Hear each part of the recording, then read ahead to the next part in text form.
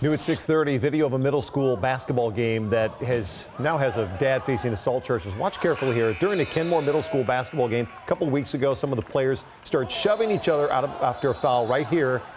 Parents, coaches run in to break things up, and then one dad, later identified as McLaughlin, you see him run right onto the court, and he hits a referee in the back, knocking him face first onto the court, breaking his nose and his cheekbone. McLaughlin pleaded not guilty to second-degree assault charges today. Now, if that name sounds familiar, he was a standout basketball star at Central Washington University back in 2012. Didn't stay with any school for very long. He played for 9 schools in 6 years, including Seattle U and UW.